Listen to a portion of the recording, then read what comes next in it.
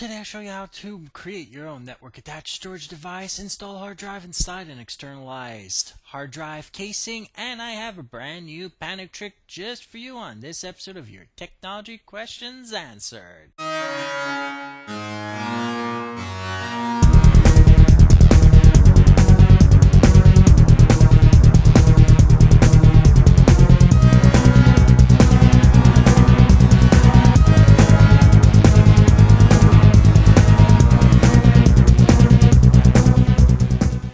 Welcome to the 38th episode of your Technology Questions Answered, where today we'll be talking about creating your own network attached storage device on the cheap. I'm your host, Steve Smith, aka Z-Axis, and yes, call me that, and we are June 19th, 2011.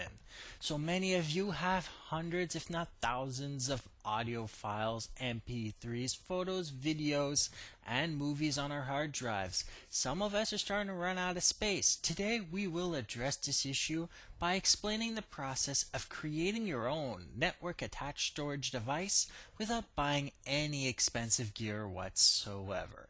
We're going to do this through a series of 8 questions. I'm going to demonstrate how to install a hard drive inside various devices designed to carry data through a USB port, and I will explain everything you need to know. And at the end of this episode, I'll explain a brand new panic trick to get you out of any trouble that arises from getting through this whole process. So let's talk about a few things. There are many routers out there that have a USB port on the back.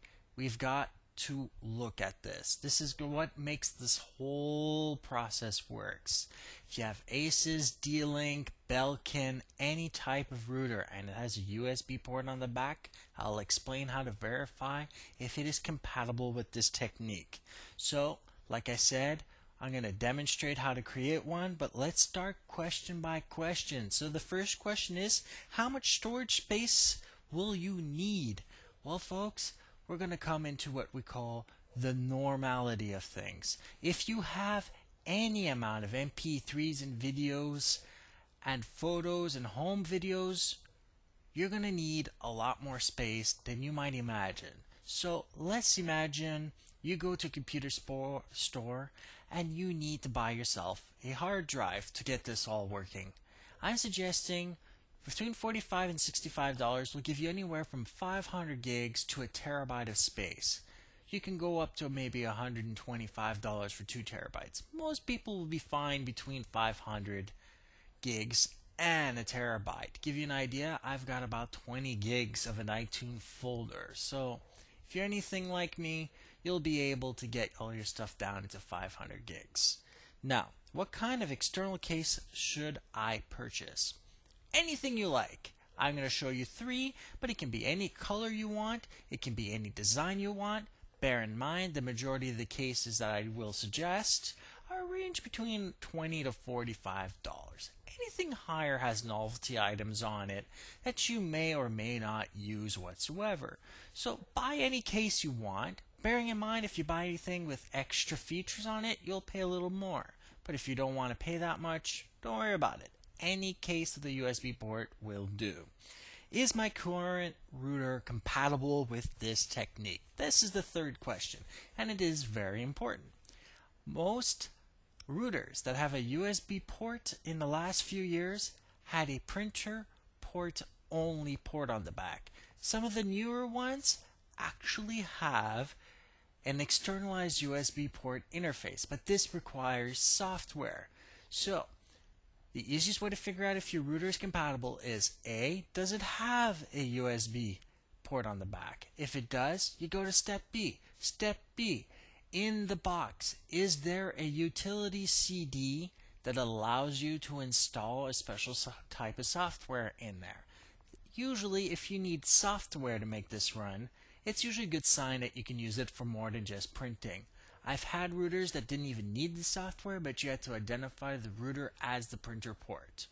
So, there's also another way, it's read the manual. It's always written in the manual if you can do more than one thing with it. It'll be written in the box printer port, but in the manual it'll tell you specifically what it can do.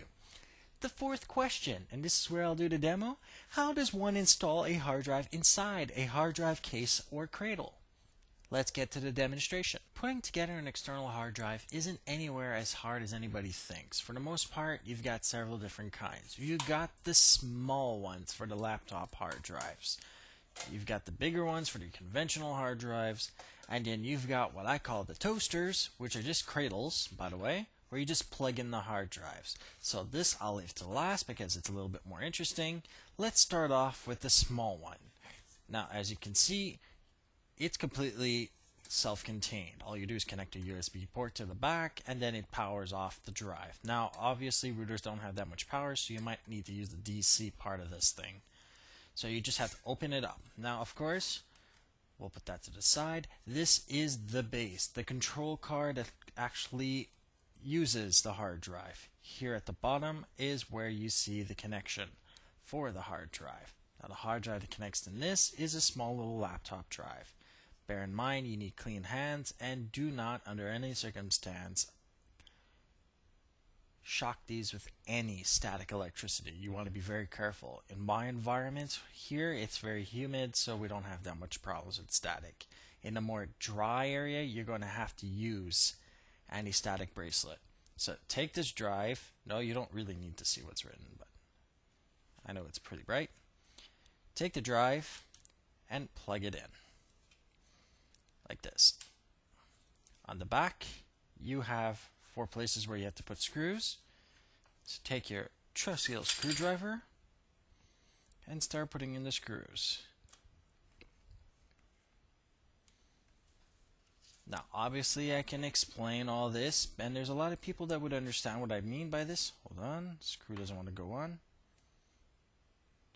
But some people actually learn through doing or seeing other people do. So, for this reason, I'm actually going to build it for you. And I'm going to do 3 different types. That way, if you buy any of these 3 types, you'll be fine. You don't want to lose any screws, people, though. Try asking for a screw you can't name.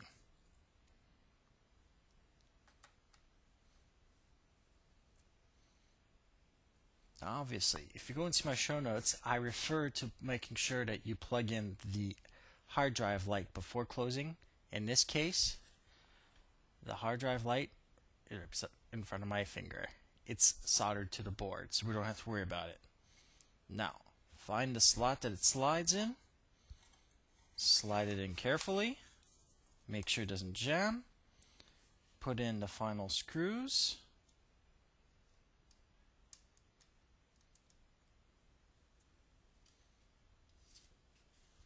They're just out of range of the camera. They're right in front of me.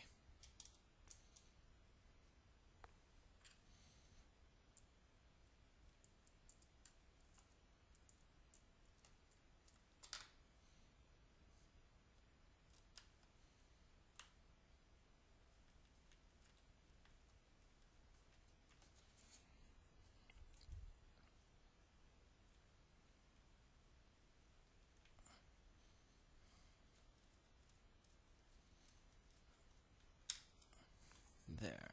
And the next one. No, people, don't worry about it. This is not a race.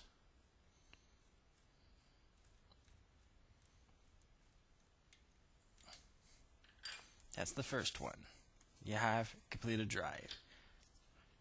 With its cradle that holds it, it can now stand. So let's put this right here. Now let's work on the second one. This is the type that most people will end up buying in a store. You can buy anything you want. It could be pink, red, blue, silver, any color you want. I prefer black because it matches my computer box. Now, open up the case. It's the same thing as we just did, only because the hard drive is bigger, they've actually been able to reduce the size of the board to one little part of the box. Obviously, you take your hard drive and you plug in the ports. In our case, though, like I said in the show notes, you have to watch about the actual pins here, because right beside the finger, this is where the hard drive activity light plugs in.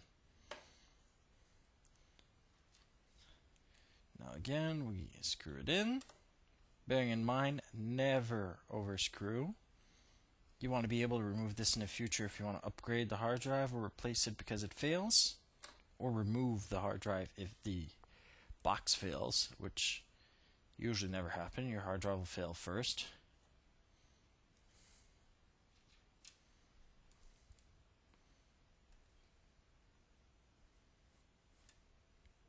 There. It's locked in. The next step that you have to deal with is putting it back in the cradle.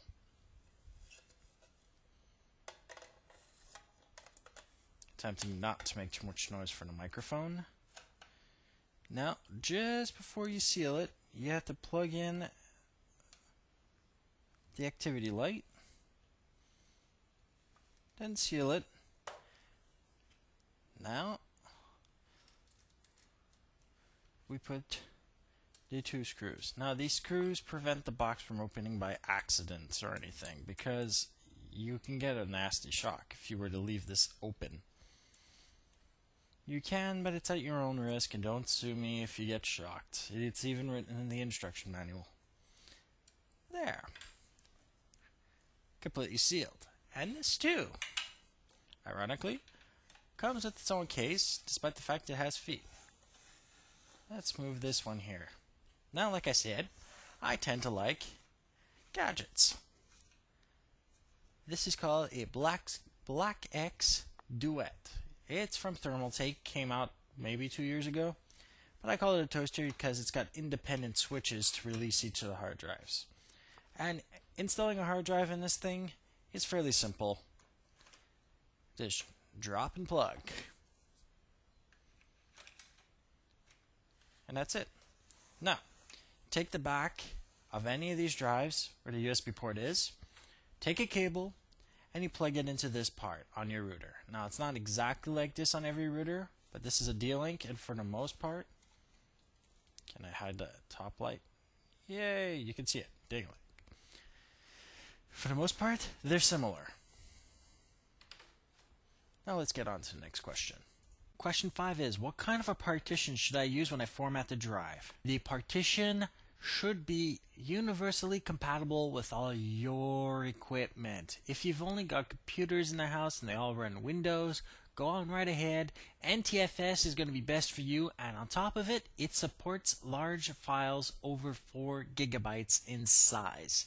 Now, if you want to be universally accessible throughout all your equipment, let's say you have consoles like a PS3 or something, you're going to need to run a FAT32 partition. Otherwise, NTFS won't be read, and some of this equipment doesn't know what to do with that, and it won't be backwards compatible.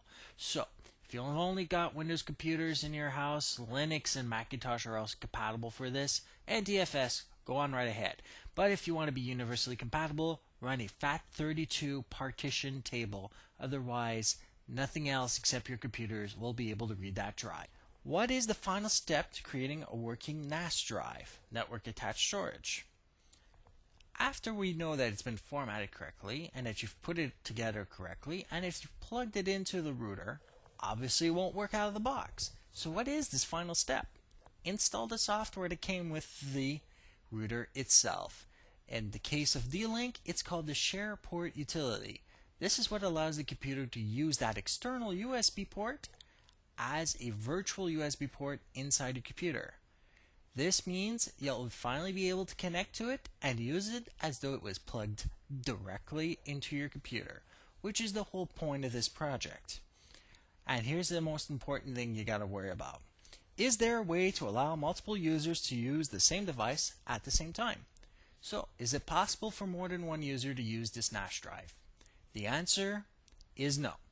Unless you use the Share utility in Windows to share it as a folder, and that you install on every single computer in the house a shared folder that points directly to this, there is no other way of sharing it towards multiple people at the same time. And for the most part, NAS drives don't technically allow you to do that at the same time either, because there is always the danger that somebody tries to write to the same file as you. So to prevent anything from happening like that, it won't allow you to do anything to the drive if there's more than one person on it, or it just doesn't let you on the drive, period, if somebody else is on it. But bear in mind, the software used to share the hard drive does allow you to do something that notifies another user using it that you need it. So in the case of the SharePort utility, you can request the drive from another user. So don't necessarily have to worry about anything. If your son or daughter or wife or husband is using the drive and you needed to save something, you just request and they transfer at voluntary decision. Nothing to worry about then after. Now, the final question. Can this drive be infected by malware and viruses? Yes. Bear in mind, the only way you're going to get infected is through the abuse of this. So, only turn it on when you are convinced that the drive that you're using in your computer is in fact clean. And by the way, you can scan this external hard drive using your own antivirus inside your computer. So, you can periodically scan the drive and make sure it's not infected. And if you're worried about teenagers and kids infecting the drive, just don't install the utility on their computers. That way, there is no chance of being infected. Now, if you have any further questions or comments on the subject, or want to add in your own input or show off your external hard drive, just add it as a video reply to my video on YouTube, or email me at tqa@zaccess.net. This week's panic trick is, based on this question, I've bought a new hard drive casing and I have a router that is external storage enabled. Good. I installed the software and read the manual. And when the software loads, everything works fine except that I cannot see the hard drive in the Windows Explorer. What's wrong? For the most part, Windows Explorer, when it's actually looking for all the hard drives, is looking for a partition table. This is what's missing on the hard drive. In order to create a partition table on the drive, you could use the Windows software to do so, but as anybody who's ever hunted for it has ever told you, it's virtually impossible to find, or you have to Google it and go through a bunch of instructions. My suggestion is the software, EASYS, Partition Master Home Edition, which is available in my show notes at www.zedaxis.net. The links in the show notes, the instructions are on the website as well. I've already used the software and I've already made an episode on this software. So you can go back to one of my past episodes to show you how it works. But this software solution is absolutely free, and once you run it, whatever remaining issue you have will simply just disappear. Next week, we'll be talking about the mysterious HDMI graphics cards. You know those things that no longer have S-video on the back? They actually have an HDMI port. They contain something called 7.1 surround sound for the most part, which creates these 4 mysterious sound cards where the drivers don't exist on the CDs. Next week, I will address that issue and explain how to solve it all in one shot. So, until next week, I'd like to thank you all for listening. Don't forget to subscribe to my show. Don't forget to head over to the show notes to see all the information possible with all the links to everything I have talked about today and previously. Don't forget to do a listener survey, and all the information you need about this podcast, how to support it, and everything is on the website at www.zedaxis.net. Remember to stay safe and online. Have a great weekend. Happy Father's Day. This has been your Technology Questions Answered.